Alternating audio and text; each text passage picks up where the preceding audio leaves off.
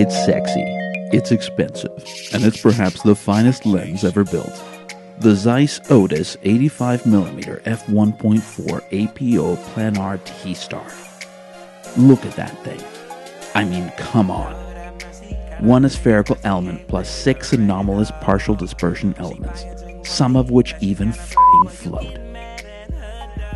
The pride of Germany, even if it is made in Japan.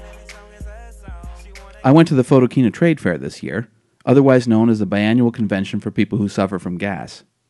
I owned a bunch of different cameras, but the only ones I had with me at the show were my retro chic iPhone 3GS and this thing. The Sony RX100. Not the 3, not the 2, but the original. Peeling multi-coatings and all. So we've got the Sony A7R with the Metabones adapter and the Zeiss Otus 85mm 1.4 Beauty up against what is what's being used to record this, the Sony RX100. So the first shot will be at 2.8 and the second shot will be at f8. So let's see how it works. Thank you.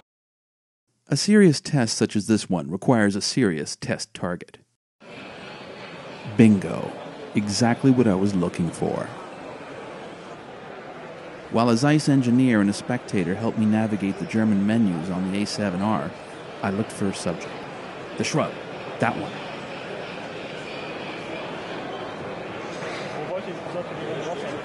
Now where the hell is the self-timer?